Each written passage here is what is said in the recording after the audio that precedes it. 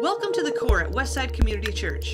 This is part 3 of Pastor John's message, Destroying the Destructive Cycle.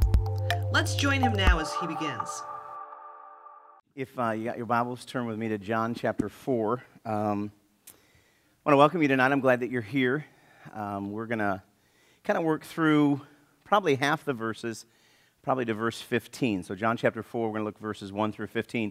Tonight's going to be a Bible study. It's going to be a chance for you to dig deep into God's Word. We want to find out what God is trying to say to us and how He's communicating that message. So you will see that very plainly as we work through. The outline is important just because I want you to have a place to take some notes, okay? I always think it's good. I believe that we should be lifelong learners. If you don't see the value in that, you're missing out on what God wants to teach you. And there's different times He'll teach you. So we kind of give that to you, so you're welcome to take notes, kind of do that. Some people can't take notes because they got to listen. Some people got to just stay focused, and others want to write notes. No passing notes back and forth to each other tonight. No jotting a question in the corner like, need to ask him afterwards where he got that cool sweatshirt. None of that stuff, okay? That just stay focused on what we're doing. So, all right? Good deal. So John chapter 4, Destroying the Destructive Cycle. For those of you who haven't been with us, on page 1 of your outline, I'm just going to do some quick review from last week and show you where we were at. Verse 3 was the verse we began with last week from John chapter 4, and it said that Jesus left Judea and went back once more to Galilee. And we talked about the fact that Judea was in the south, Galilee was in the north, and Samaria was directly in between the two of them. It would have been unusual for a Jew to travel through Samaria. Samaria is a pagan land. It's people who are without God. And you would have normally gone around it. You would have headed to the east and gone up next to the Jordan River. But the Bible clearly says here that Jesus left there and went back once more to Galilee.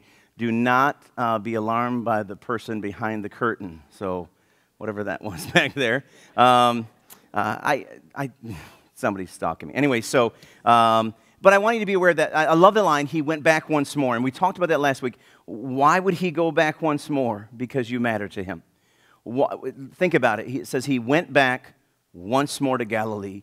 He constantly pursues us.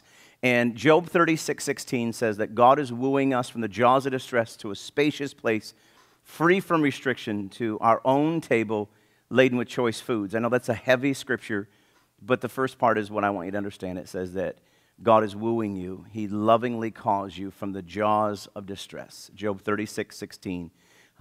And it's a powerful verse to remind us. Why does he do that? Because he knows that we live in a dangerous world. And so Jesus went back once more. And then we've been working off what we call the destructive cycle. Now, this is not anything brand new. This is not my own material of sorts when it comes to the destructive cycle. Some people have 4, people have 5 circles. I'm thinking 3s, okay? So that's why I went to 3.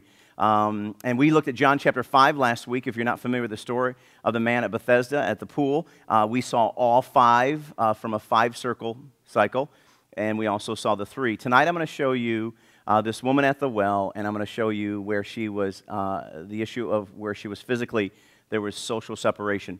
We believe this, and I believe it to be true, that in our lives there are the mind, body, and soul. That's how God made us. He made us with these 3 parts, the heart, mind, and soul. And that's part of our creative order. And out of that, we've kind of labeled that the heart has to do with our physical, the mind has to do with our emotional, and the soul has to do with our spiritual. And in the black here in the middle is largely what we're going to talk about with this lady. She was socially separated, she was psychologically shameful, and then she was spiritually sinful. And what I've been proposing to you as we look at this woman investigatively, that you will discover that this cycle is in operation in her life. My contention is simply this, that for a lot of us, we'll have one of these areas out of whack in our life, and we'll spend some time trying to fix it, but we feel pretty good about ourselves because the other 2 we're really doing great in. I mean, why would I even really worry about the one? I mean, I know it's off a little bit, but I'm okay in the other 2. And we talked about you can be a spiritual elite. You can have all the scriptures of the Bible memorized. You can be physically healthy, engaged in relationships. You do well with people. You're out there and you're about everything. But emotionally inside, you can have some shame issues going on. Psychologically, you aren't thinking right. You can have depression looming large in your life. And I'm here to believe and I'm here to tell you that don't let that pass. Don't let that slide. Deal with this, because my contention is that if you don't deal with the psychological shame in your life, the emotional dysfunction, it does lead to one of these other two, and they're not always in order. They kind of float back and forth. So at the top of your page, you'll see underneath the title I put down that the more you sin, the more shame you feel, the more separated you become, and the more separated you become, the more sin you're involved in, and the more shame you feel. And we see this destructive cycle begin to spin out of control. It is why we see somebody get their life together, right? You have friends, you have family members, maybe yourself. You've gotten your act together, you've gotten your life together, and then a period of time goes by, and all of a sudden you fall off. You notice that friend who had their life together, they were doing everything right, all of a sudden just isn't functioning right, and you discover that something went wrong. And it doesn't have to be in the area where they were struggling before. So here's my own story. The reason why I love John chapter 4 is that I have always struggled here with social separation. I don't have many issues when it comes to being spiritually sinful. Not that I am an angel. I mean, I know for some of you that's a shocker. But in my life, I have a line of work which largely guards me against a lot of sin. I have a wife who largely guards me against a lot of sin. And I have a lot of responsibility that really presses upon me this need to keep that part of my life in check. So spiritually, over the last 25 years, that's not been real hard to kind of manage. Not to say the devil doesn't mess at the highest of levels to distract me and cause me to desire those things at times. I shouldn't say cause me to desire that. I desire those things. But what I'm getting at is this has always been in check. Emotionally, I don't have shame issues. I mean, my mind has been great. Emotionally, I've always been strong. I've had some solid issues in my life placed there. I've kept my stuff together upstairs, been very solid emotionally. But this was always the issue. Socially, I separate. Even though I live a very public lifestyle, I like to separate. I shared with some of you before that I am constantly improving my home. I do landscaping. We buy furniture. We replace carpet. We tile things. We paint rooms. We do a lot of these things. And my wife is always saying to me, now that we got the downstairs done, we ought to have some people over. I mean, wouldn't it be great? And I'm like, no, I don't want that at all. I don't. Hardly anybody has ever really been to my house. I have a beautiful home. Our home is beautiful. But that's my haven. That's my safe place. Because I socially separate. I want to pull away from things. I hide because of some brokenness in my heart. There's some things physically where I pull away from relationships. I do well in these relationships here. I love those of you who are here. I love this church. I love people I meet. I was at Tom's today, and I was getting stamps, and the lady behind the counter said she was with us on Sunday morning for the first time, and I loved engaging with her. I have no problems with that. But given the opportunity to run away and hide, I will do that. I pull away from those kind of things. So there's the social separation. Well, lo and behold, guess what happened just a couple years ago as I'm working through some of my stuff? John Clark this social separation began to leak into some emotional issues, and then there was this creation of some shame things, and this depression and anxiety snuck in on me. Didn't even see it coming. It largely seemed to come out of nowhere. And I've been working on that. And I shared with that a couple weeks ago on a Sunday morning that's part of going to some counseling to get kind of this thing figured out here. It's amazing how I never thought this would affect that. But lo and behold, it did. So you see how the cycle begins to spin? If I don't begin to monitor this and I don't figure out why I want to separate so much, we're going to have issues. So guess what? In the meantime, while I'm working on some depression and anxiety issues, I got to go back up here and find out why I socially separate, why I pull myself away from relationships. So there it was. That was nice transparency. I just decided to tell you who I was. Oh, you're like, I knew I didn't like him. I knew I didn't like him. I knew there was something wrong with him. We all come to your house? No. I actually did invite somebody from this room to my house, and I'll give you $5. You can guess who it is by the end of it. And they've only been in my house one other time. So there's a second time. Chuck, you've noticed for years. Are you trying to guess? Yeah, Michelle's one of the people I'm invited to my house. Chuck, we've known each other 25 years. Have you ever been to my home? Okay. How many times? Thank you. Chuck helped build my house, and he's never been invited back since. I don't say that with great pride anymore. I know there's something wrong with that. I know there's something about me that's broken that doesn't want anybody to come into that little safe haven. It's my nest. It is the weirdest thing in the world. I wish there was something wrong with it so I could tell you, well, you can't come to my house because there's water damage everywhere or it smells like feet. I mean, it's not that. My house is pristine clean. I'm a nut about that. It has to do with some issues up here with the heart. So we're working on that. So my desire tonight is not to so much tip my hand to you and tell you what's wrong with me, as much as I hope God uses it to poke away at your own self and realize maybe what's wrong with you. And that we just don't settle there, right? Let's not do that. Let's not just say, okay, there it is, that's what's wrong with me, and I'm not going to do anything about it. Why don't we work on it? Why don't we fix that? Why don't we get this stuff right in the heart? Why don't I work on my issues in my mind? Why don't I check on my soul? And if I can fix it, I can destroy the destructive cycle. I mean, lo and behold, John Clark might be a healthier person. And then if I'm healthier, you might become healthier. And if I'm healthier, my kids might become healthier. And my relationships will be healthier. Our world could be impacted. This community could be impacted if we were healthier people in every area of our life. Here's what happens to Christians, okay? Is that this is all we ever seem to work on when you come here. When you come to church, we're only dealing with the spiritual. That's why you bring your Bibles, and that's why you like the idea that I talked tonight about a Bible study, because there it is. I'm going to work on the spiritual part of it. But these are connected, folks.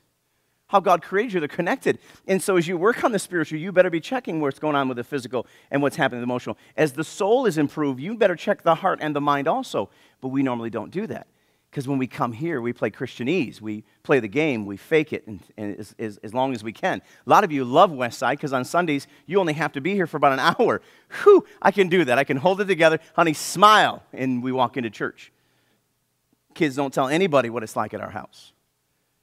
And we make it for an hour, and then we go back home because we just work on the spiritual. I guarantee you there's some other issues that are at play. Okay? So that's where we've been. If you want to, we'll pray and then allow you to leave during that time. Or do you want to stay and keep working on your stuff? Good. All right, excellent. I wanted to hear that. Okay, so there's the outline there for that. So then look down your outline there. Verse 4, we're going to move to verse 4. This is all brand new stuff from that we haven't covered. So verse 4, John chapter 4 says this. Now Jesus had to go through Samaria. I just want to stop there because I love it that it says he had to go through Samaria. Remember I told you he didn't have to go through Samaria? Judea's in the south, Galilee's in the north. Yes, it's a straight line up through Samaria, but Jews didn't go there. I mean, they went around to the east up by the Jordan River. But this says Jesus had to go through there. Why did he have to go through there? Because somebody there needed him. And I love it that it doesn't stop him from getting to us. He does not care what roadblocks you put up. He doesn't care what walls you build. He will get to you. He has to get to you. It is his heart and his passion to come in contact with you. He had to go through Samaria because there was somebody there. This is not an issue of geography. It was an issue of the spiritual, the emotional, and the physical. He knew there was a woman there. I love that it's the only story in John chapter 4. It's the only person, one person that he was going after. This one woman. A woman that most of us wouldn't have cared about. As we get her story in the coming weeks, you'll find she's the kind of woman we probably would have avoided. But he had to go through Samaria for her. Praise God that he had to come through here for you and I. Praise God that he found us. Praise God he found me at age 14 in a little church just a few miles from here. Praise God he had to go through there because a broken-hearted little boy was sitting in a Sunday school class one morning, and it may have very well been one of the last Sundays I would have probably ever went to church. I was beginning that life of alcohol at 14, watching my two older brothers drink and get involved in a lot of other stuff, and I was heading that way. It was a foregone conclusion, but Jesus had to go through Lake Ann for this one boy sitting at a table in a Sunday school room, and he found me, and I'm so thankful that he saw the value in me. I'm so glad he saw the value in every one of you. I'm so glad that he had to go through where you were at. Praise the Lord for that. Luke chapter 19, verse 10, a verse from last week. And the proof of that is, this says, for the Son of Man came to seek and to save what was what? What's the blank? Lost. So fill it in. What was lost? He came to seek and to save what was lost. There was something lost, and not just that you were lost, but something that was lost in us. He will look for that. That's why he came. So now look at verses 6, 7, and 8 at the bottom of your sheet, page 1, and then we're going to flip the page. It says this: Jesus was tired, don't turn yet, from the journey and sat down by Jacob's well. It was about the 6th hour when a Samaritan woman came to draw water, and Jesus said to her, "Will you give me a drink?" Don't turn. I want to talk about two things in there, and we're going to go to the next page, and we'll set up for a while. Jesus was tired. It is the only place in Scripture where I read where it says he was tired. He was deeply anguished when he was in Gethsemane, but I don't read any other place where it says Jesus was tired. I wonder what he was tired of. I wonder what he was tired from, right? It says that Jesus was tired from the journey and sat down by Jacob's well. There's proof, again, why he had to go through. He's willing to sit down. He's willing to wait for you. He is where you are. He sat down by Jacob's well. He sat down in advance of her arrival. He is where you are.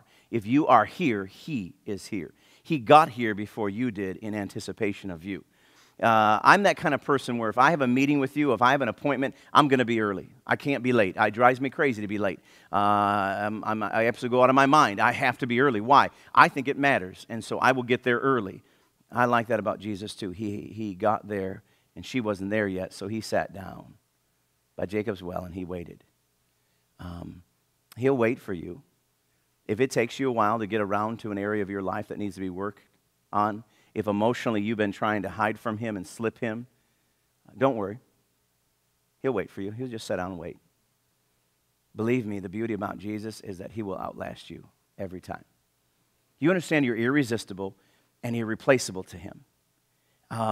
There's nothing that stops him from loving you. So he will wait. He will wait. I still like the first three words, and I also am confused. Jesus was tired. Let's see if we can't answer that in the weeks to come. So flip your page. We're already on to page 2. This is a great day in John Clark's life. I don't know that I've ever went this fast through material in my life. Break. Let's just take a break because this is beautiful. All right, now we're going to jump in the deep end of the pool.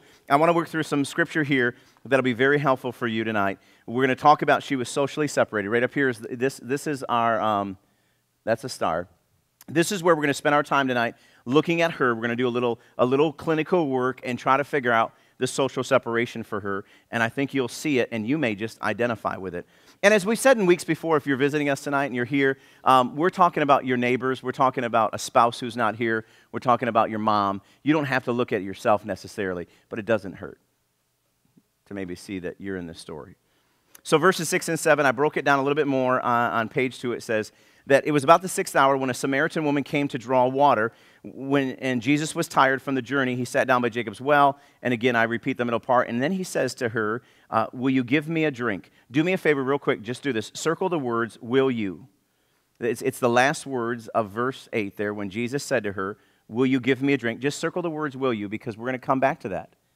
This is interesting when he says, will you give me a drink? Okay, but let's go back up to the top. It was about the 6th hour, and below that verse you see a couple blanks there. Does anybody know what time the 6th hour was? Noon. Okay, so the first blank there is she was going to the well at noon. It was the 6th hour, not at sundown, which is the 12th hour. There's your two blanks. She was going to the well at noon, which is the 6th hour, not at sundown, which is the 12th hour. Why is that so important? Remember, details are wonderful. Scripture, Jesus didn't just have John pen things just because he had time to pass. Details are critical. It tells us clearly it was about the 6th hour. It was about noon when she went to draw water, not at sundown. And why did I want you to know that? Because listen, in this culture, in this area, in Samaria, you can even do it tonight. Go home and Google the Weather Channel and find out what the temperature is like in Samaria right now. It's 100 to 120 degrees there. At noon, between the hours of 11 and 3, that's the hottest part of the day. And she's going to draw water. But it was typical, it was customary to go and draw water at sundown, at the 12th hour, after the sun had set. Temperature's still probably in the 80s, okay? But the sun is set. It is customary for it to be a woman's job. Women would go to draw the water. It was also known as a little coffee clutch, a little gossip thing, and so she's not going when the other women are there. Does anybody know the story well enough to just give us a little highlight? What kind of woman is this woman from Samaria? What's a little background? Just give us a quick one-liner we can stick on a T-shirt to tell us about this woman. Johnny, what do we know about her? She liked men. That's a good T-shirt. I like men. I don't. But I mean, if that's a T-shirt we're designing. Okay, that was bad, but you're exactly right. She liked men. How many men do we know that she liked? Several. How many husbands has this woman had? Micah? She's had 5 husbands, married and divorced 5 times. And is she single right now when she comes to the well? No. It says that she is with another man. Now, what do we know? Did anybody know the historical thing when Scripture tells us about that she is with another man? Is this man her husband that she's with? No. What else do we know about this woman? Is this man that she's with, is he married? Yes. So she really can't show up at sundown with the other women when they go to draw water customarily, because she may be present with the woman of the man that she's with now. She is that lady in the community that everybody talks about. She's been married and divorced 5 times. Yes, ma'am. She didn't divorce the men divorced her. Thank you. In that culture, she couldn't divorce. Very good point. The point was that she couldn't divorce in that culture. They would have divorced her. But by the assumption of this last comment that we're going to get into in the weeks to come, that she's with a married man, we're assuming that potentially life has spun her out to this point. Not saying that the first one was her fault, the first marriage and divorce. Not saying the second one, but there is something, a pattern starting. And so now we begin to see this, very good point, Joan. We begin to see this social separation with this woman that she is pulling away. She is going at the hottest time of the day, but she's not going when the other women are there. Because I imagine that this was the one they talked about when they went at sundown. This is the one that everybody snickered and scoured at. She's going at noon. I mean, to me, that is, it's difficult to imagine that just to get some water, you would have to go alone. Now, let me go one step further. The next line down, let's do the next blanks here, because I want you to see this. She was drawing water from Jacob's well, okay? And Jacob's well was located outside the city walls.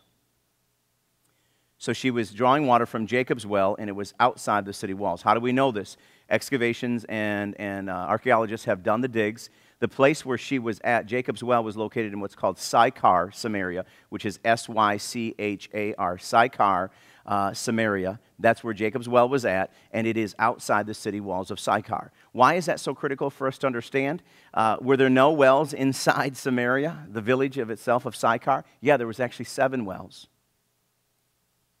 But she was going to a well outside the city walls, Jacob's well. Here's what's so critical about this. She is outside the safety of the protection of the walls provided by her city. Why did communities back then have walls around their cities?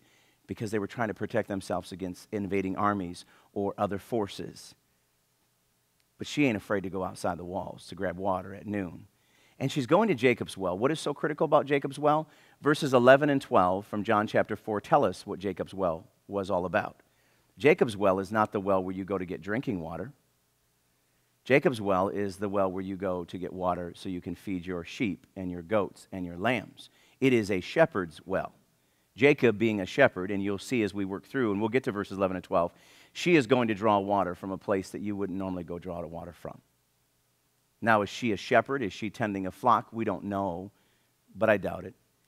For her, I imagine it was just easier to go outside the city walls. Who cares if you get abducted? I mean, really, at this point in her life, the social separation has led her away from the 7 wells that it would be easy to go to. But why go there? If you're going to pull away, you're going to socially separate, she's going to go out there, and she's going to go to a well that you don't go and draw water from on your own.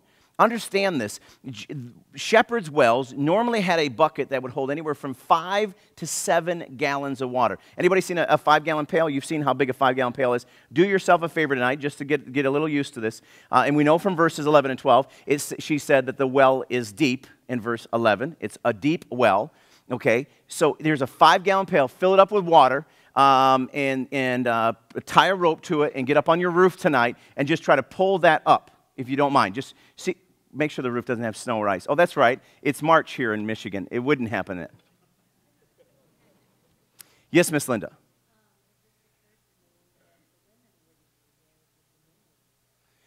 No, it was a woman's customary thing. The women would go and draw the water, part of a social structure. Could very well have been that men might have been there yet. Could have been. I doubt at noon because that's when they were taking their siesta. But the reality is, why do the women gather to do the water? Because they work together on it. But I don't think any women would be at this well anyways. She's out there by herself trying to pull up a 5-gallon pail of water just to get something, if it's completely full. I mean, this just seems so weird. Why would you do that? Why would you go out of your way, risk your life, go to a place that you don't normally draw water from if it was for drinking, and have something that would be nearly impossible to pull up? Was there a question back there? Bill? Oh, absolutely. Yep. Yeah. She's on her own. And you said she's a social outcast. I mean, that's why I say when you look at her, we see physically she is socially separated. I mean, she's out there on her own because I believe of this brokenness in the heart. I mean, there's something wrong. I'm not trying to judge a woman. I want to just set the stage so we know who we're talking about. As we move through the story, you'll get a better feel for her. And so there's all sorts of things happening here in her life. And to be honest, my heart breaks because I wonder how many of us are going out of our way to avoid contact with other humans. I wonder how many of us are taking risks that you normally wouldn't take to just avoid being in relationship. I wonder if, as we talked on week 1, 3 weeks ago, if your past has caught up to your present because you didn't deal with your past. And because your past has caught up with your present, you're struggling in relationships with people because of what happened in your past. You got to deal with those things, folks, because they will find you. Your past does catch up to you if you don't deal with it. And so here's this woman eking out a life. I can't imagine she's happy. Anybody sense that there may be joy in her life? I don't know that there would be. It's interesting, Scripture doesn't tell us if she had children. It doesn't tell us if she had children with any of these relationships. I got to imagine there might be children involved. But nonetheless, you kind of get this real good, clear picture that there's an issue going on with her. She is socially separated. She's alone at a well for shepherds in the middle of the day at the hottest time when you would customarily not draw water. So is that you? See, I've shared with you, not even realizing part of what I was sharing with you publicly, but I've done this on Sunday mornings, that if I go to a sporting event for my children, like my boys play baseball, all 3 of them played baseball, I am the father who sets down first base or third base line and then back off about 20 feet. Now, I've been asked to do that at times because I'm a little loud and obnoxious at times, but I largely do that. I pull off. This last year, my son John Michael played baseball, and I would pull off and I would sit just at the edge of the parking lot, underneath a tree in a chair by myself. Away from the stands where everybody else is at different times, because I know so many people and so many people know me. They would come over and talk, or I would go and engage between innings, but I wanted desperately to be as close as I could be to get away. Now, I don't have 5 husbands or wives, but I know there's something that was breaking in here, which was leading to what was going on here. Not even knowing that, not even knowing why I pulled off. I thought I pulled off because I didn't want to be around people, because I know so many people, and I really want to watch my son's game. So that's what the excuse I was making. I wonder if she has an excuse here in her head that she's going there at noon because, socially it's just too difficult to be around. Who knows? Let's look at verse 9. I want to keep moving through here. The Samaritan woman said, now this is funny. Remember back up there. Jesus said to her, will you give me a drink? Don't forget this. Will you give me a drink?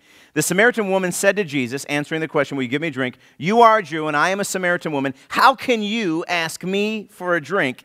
And then John the writer puts in parentheses, for Jews do not associate with Samaritans.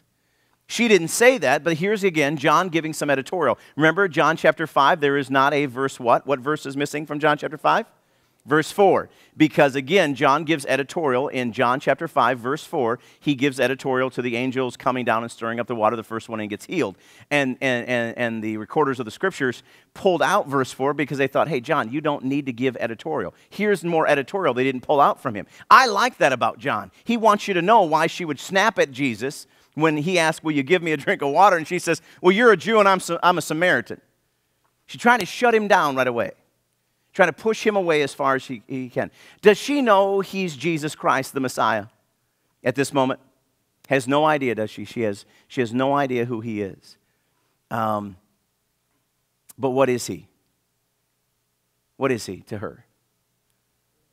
He's a man. What else is he to her? He's a Jew, right? She instantly. How does she know he's a Jew? Do Jews wear like the 5-poke star on their shirt? Do they wear a shirt? I'm a Jew. How would she know he's a Jew? How would she? What has he said to her? Will you give me a drink? How does she know he's a Jew? Maybe instead of ordering for a drink, yeah, because he's cheap, he's not going to pay for it. Is that what you're saying? Is this some sort of racial slur? Is that what I'm hearing?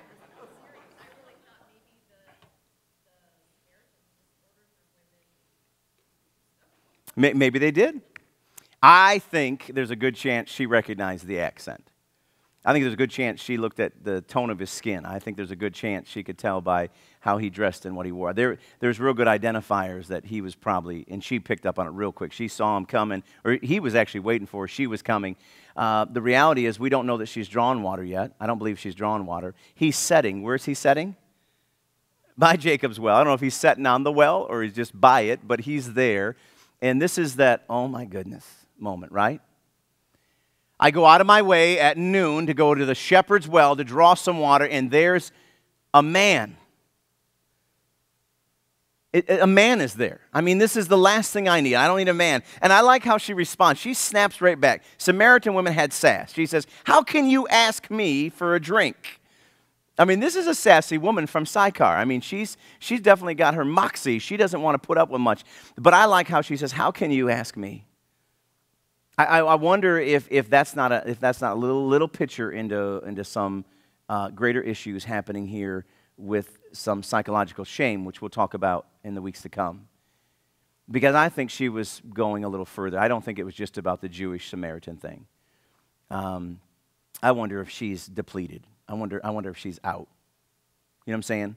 I wonder if she's just saying, how can you ask me for a drink? Seriously, I mean, I'm tired of all this stuff. I mean, that's why I'm out here at noon. Just leave me alone. Let me just get my water and go back. I mean, she got nothing to offer probably. She didn't want to be harassed by another man. Maybe stories have gotten around. Maybe they talk about her and men know she's that kind of woman. How does she know? I mean, she didn't know him to be Jesus yet. And it's a snap. But we do know that it is connected to the fact that Jews don't associate with Samaritans. But I think it goes deeper. I wonder if her value is distorted to such a point where, how can you even ask me for a drink? I mean, you can look at me and tell that I'm not the kind of woman you talk to. I mean, just move aside. Let me get my water, and we'll just go, and we'll just call it cool, right? I mean, that's probably happening here for her.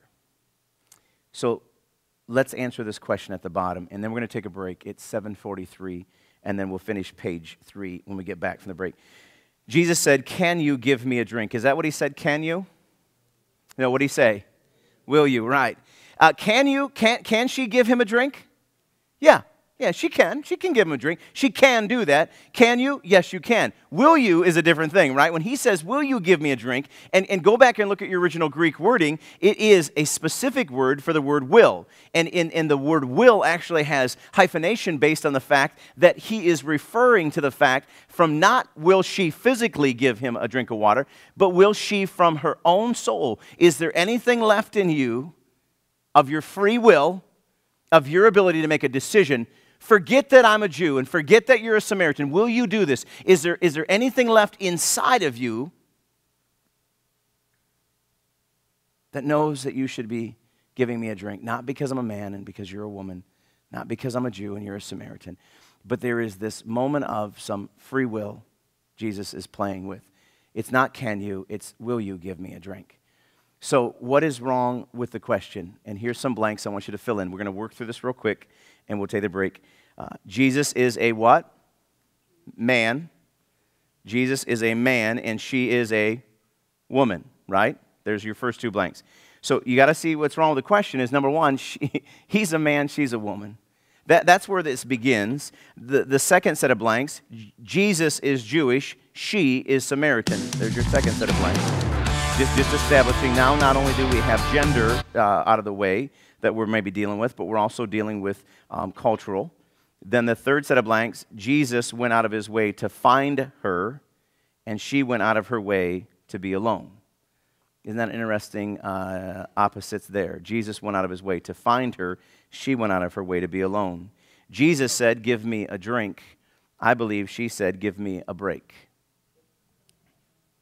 I just like how sassy she is. But I think there is in her, just seriously, leave me alone today. Jesus was different. He was offering living water. I believe she was desperate. She was living a lie. Jesus was different. He was offering living water, as you see, but she was desperate. She was living a lie. Let's stop there for a second. I want to talk about those.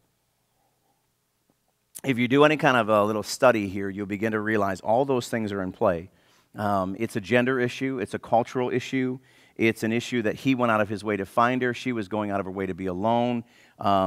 He's asking for a drink of water, but I really think she just wants a break. It's why she's out there alone. It's why she's socially separated. Don't you hate when you go out of your way to be alone and then somebody's there?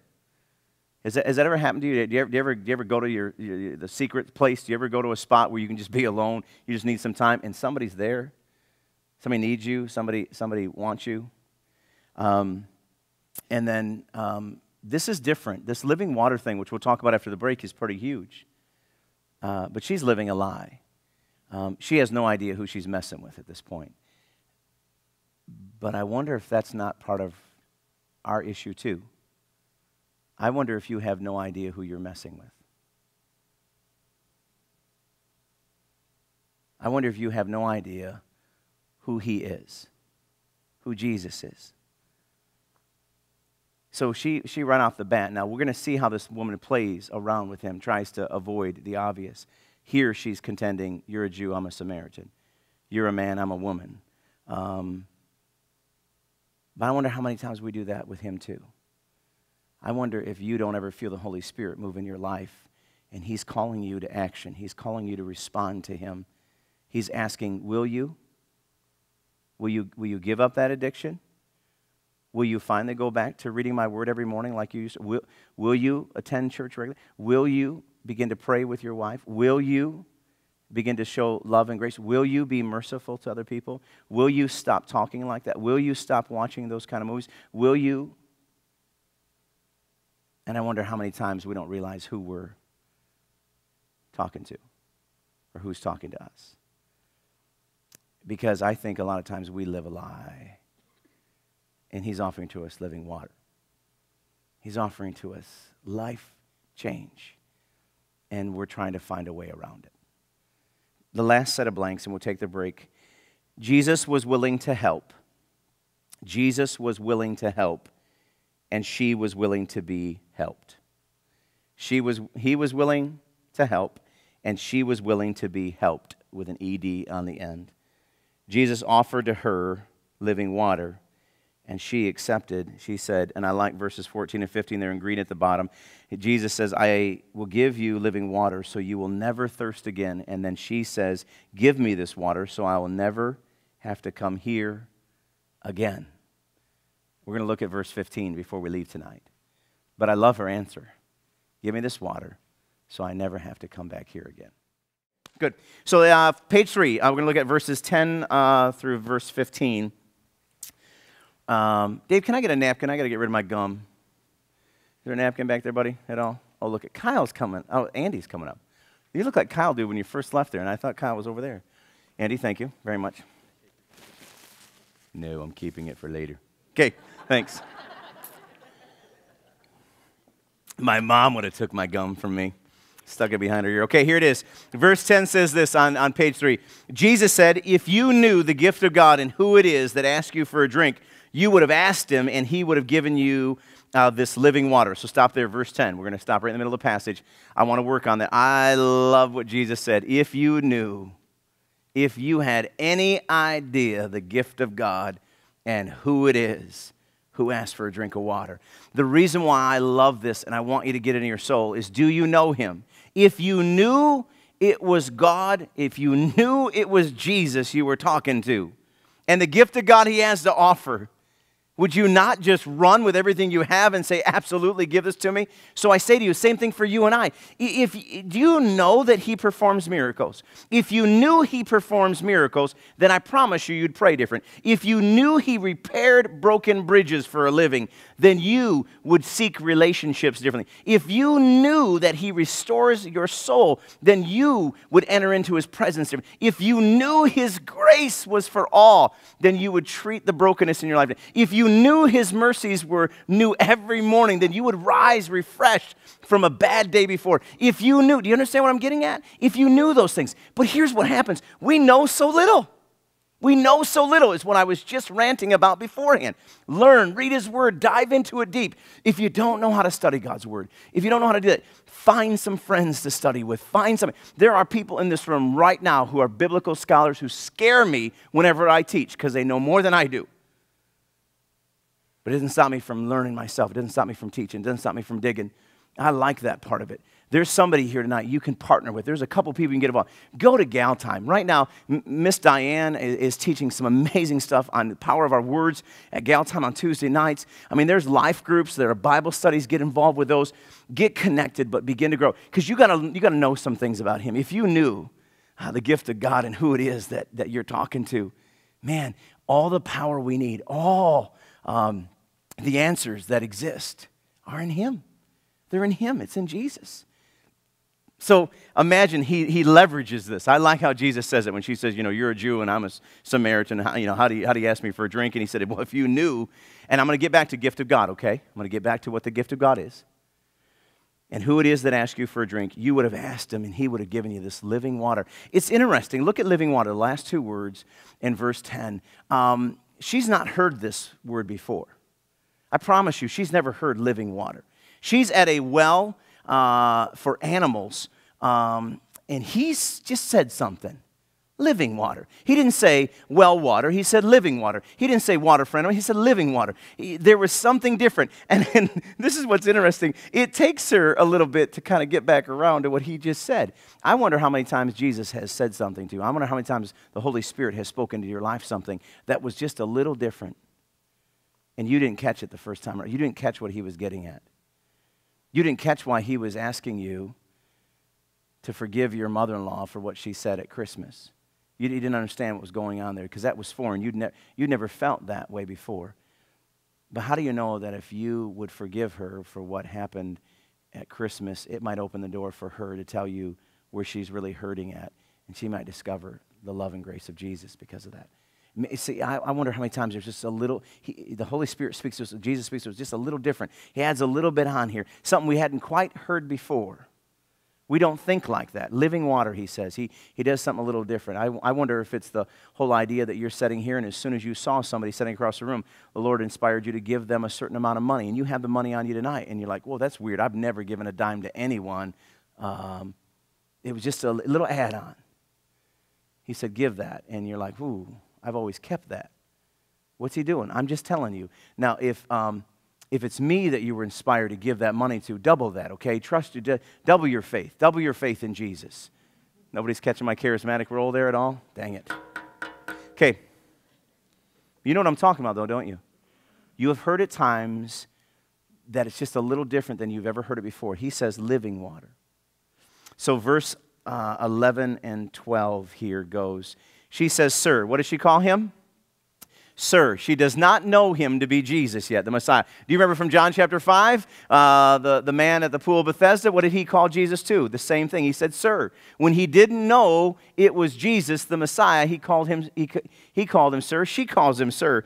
Sir, the woman said, you have nothing to draw with, and the well is deep. Remember, I told you about this. This is a deep well. It's a cold water well. And again, because the wells have to be deep because of the temperature atmospherically there. But she immediately points out that he's got nothing to draw with.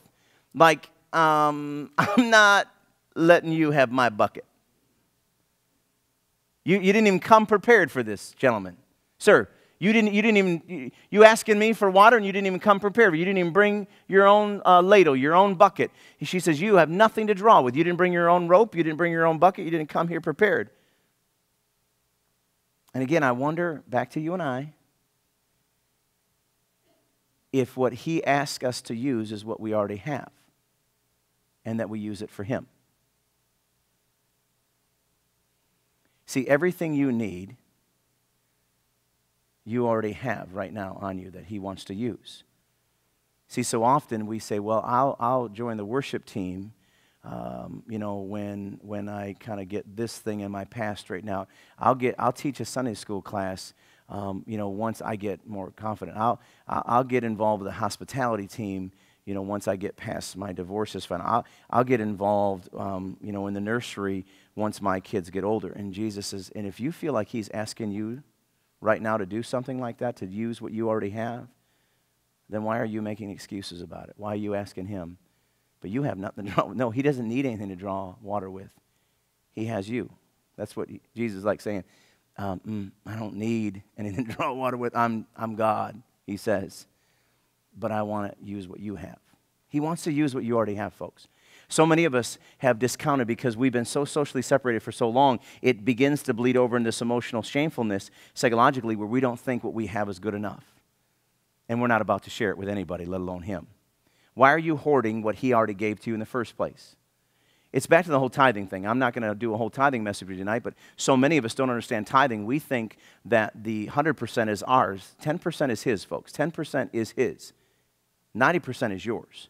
Why are you hanging on to his 10%? You are hoarding what he gave to you so you could give back to him. He says to you, that's mine. Give it back. The 90 is yours. The 10 is his. See, we keep hanging on to it. Well, it is all his, yes. Good job. It's like the Holy Spirit's voice there, Randy. It was really weird for a moment. That I kept hearing, it's all his. It's all his. Where were you when my first charismatic moment was happening? You were missing that moment, my friend. It is all his. Isn't it beautiful that it's all his? 100% is all his. And all he requires is just the 10. Okay, let's move on. So she says in the second line, where can you get this living water? Now she gets back around. She remembers he mentioned living water. Where can you get this living water? Now look do you see, watch how crazy this lady is, okay? She says, you don't have anything to draw with, and the well is deep. Then she says, where can you get this living water? And then she goes right back into her jargon that she's learned over years. She says, are you greater than our father Jacob, who gave us this well and drank from it himself, as did his sons and his flocks and his herds? You see this woman vacillating? She connects with Jesus, then she pulls away. She connects with him, and she pulls away. Same thing in our relationship with him. I want you to stay close to him. It's safest there. That's where he wants you to be. That's where you need to be. Why do you come in close and then pull back? She pushes away and says, you didn't bring anything to draw with, and the well is deep. And then she comes in close. Tell me about this living water. And then she pushes back. Are you greater than our father Jacob? And because he's the one that gave us this well, and she kind of does this dissertation. We kind of mess with him. Do you understand? He will win every psychological battle you enter in with him. He's never lost a game of hide and seek in his life.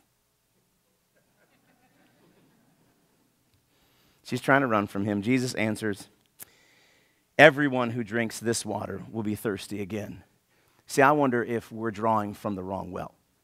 I wonder if where you are drawing your strength from is the wrong well. I wonder if you're drawing your inspiration is from the wrong well. I wonder if you're drawing your confidence is coming from the wrong well. I think a lot of us are drawing from the wrong wells. You understand what I'm talking about? What do you got to draw with? Jesus is like, don't worry about what I got to draw. I'm worried about what you have to draw with, because you're drawing from the wrong well. You're trying to go after water, and if you get this water you're looking for, you're going to be thirsty again, but I'm going to offer to you living water. You ought to get your confidence, your inspiration, your courage, your strength from him and him alone. I just prayed with somebody tonight. Was looking at a medical report they got. And They're drawn from the wrong well. They're allowing themselves to go crazy thinking about what it might be. Let's just keep drawing from his well. Let's just keep drawing from his strength, his confidence. Don't let the first report be the final report. Don't believe the lie, okay? Don't believe what you're saying in your head. Trust that he's got good things for you. Stay in him first, not in what the world is trying to offer you, not in what the devil's trying to lie to you about. Listen, where are you drawing from? Now, I know that is good speak, okay?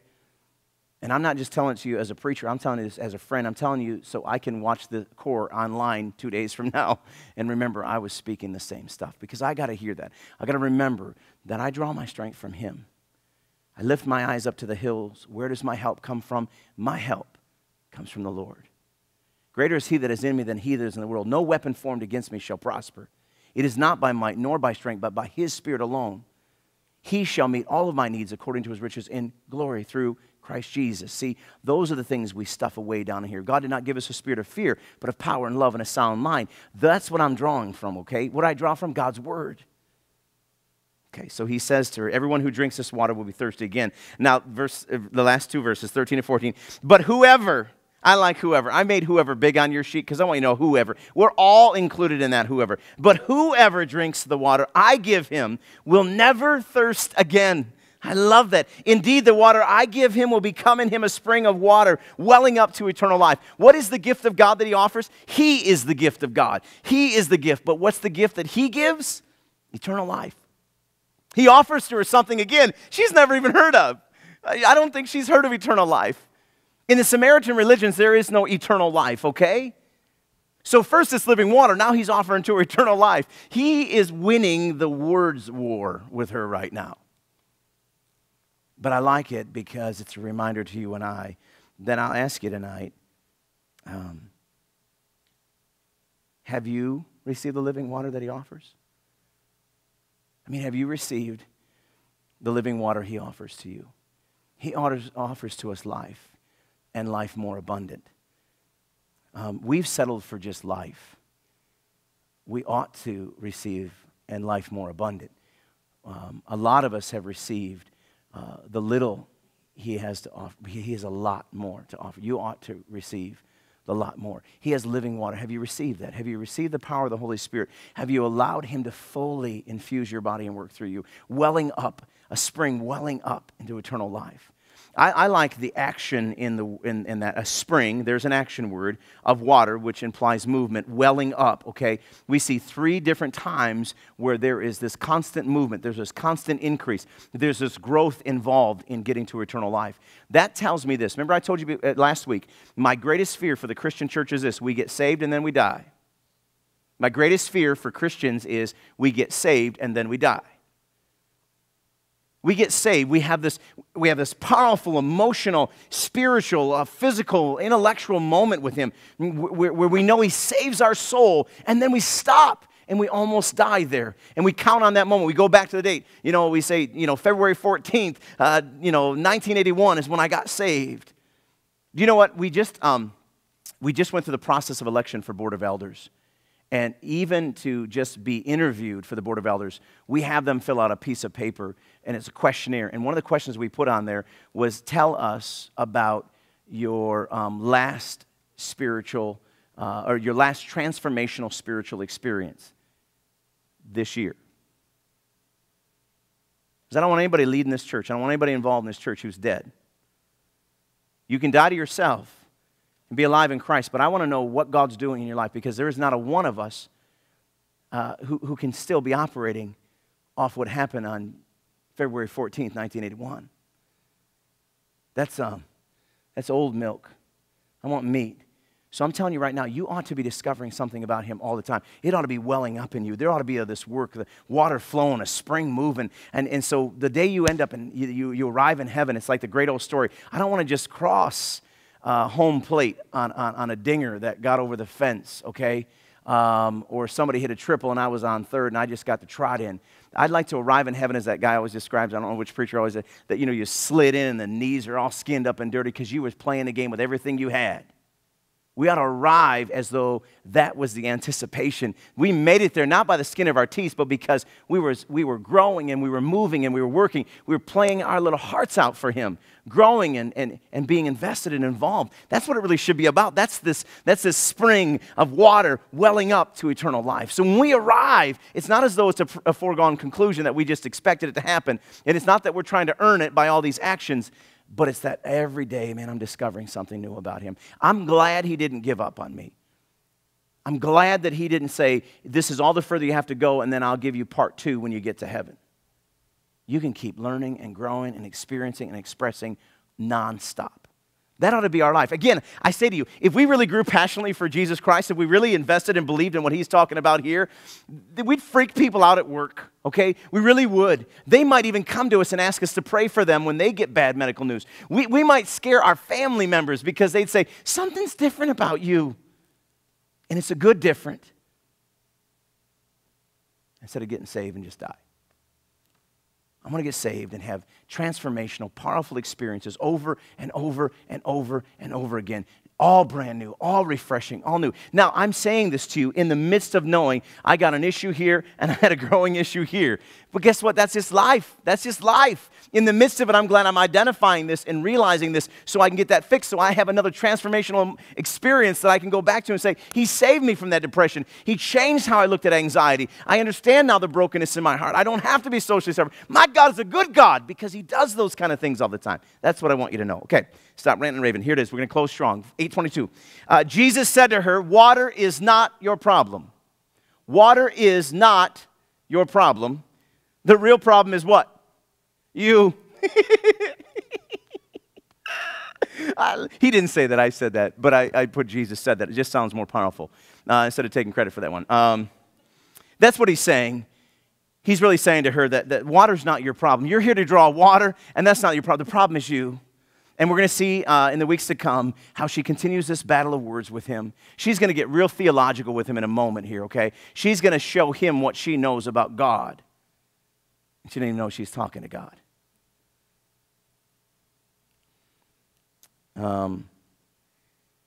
I wonder what you would put in that first blank instead of water. See, because I wonder how many of us we think we know what our problem is. But it's probably not that. Every one of our problems goes back to me and my inability to really let Him be God. Yours too, by the way. Let Him be God. Let Him reign and rule in your life. Let Him have every nook and cranny of you. The woman said to Him, verse 15, we're going to wrap up, Sir, give me this water. Again, she says, Sir, I like it. I like when you're talking to the guy that owns the place and you think he's an employee. You know, that's that moment when you're like, can I talk to a manager? I am the manager. What, can I talk to the owner? Matter of fact, I am the owner. This is what's going to happen to her. She's going to have that moment when she realizes, He's the owner. Sir, she says again for the same, give me this water so that I won't get thirsty and have to keep coming here to draw water. This may be, again, I know I say this about every scripture, maybe one of my favorite scriptures, because the bottom line you can fill in is a blank is, I don't ever want to come back here again. She says, give me this water so I won't have to keep coming here. Isn't this interesting? It takes 15 verses for her to get to the place where she confesses that something's wrong. Did you catch that? She is going out, it tells us in verse 5, she's going out there to draw water at noon outside the city gates at a well made for animals, and she runs into this guy. She's debated with him now in 2 different fields, trying to avoid the obvious, and it gets to verse 15, and she finally identifies, give me what you're talking about so I don't ever have to come back here again. Because she doesn't like being socially separate. I promise you tonight, if you are socially separated, you don't like it either. You know it's not working for you.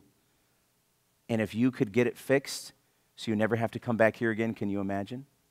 I wonder how many of you are sitting here and you have psychological shame. Your mind races with issues of shame. You understand what shame is? Shame says, I am bad. Guilt says, I have done bad. See the difference? Shame, and we'll talk about this. Shame says, I am wrong.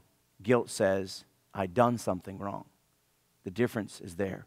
When we internalize it, that's when I wonder how many of us are sitting here with shame in our lives. You think you're responsible for something you are not responsible for. That is not who you are, and it's not who He created you to be. You are not a loser. You do not have to be lonely. You are not somebody who is broken. You are not somebody who is missing something. You are not, don't let the shame, and I wonder how many of us are sitting here tonight where we're spiritually sinful. There's some sinful issues in our life. We got to break and destroy the destructive cycle. And the only way that happens is by getting to Him, and she's ready to do that. She says, I never want to come back here again. Okay, any final closing questions or thoughts that you guys might have? Thanks for joining us at The Core at Westside Community Church. The Core meets on Wednesday nights at Westside at 7 p.m. We hope to see you there.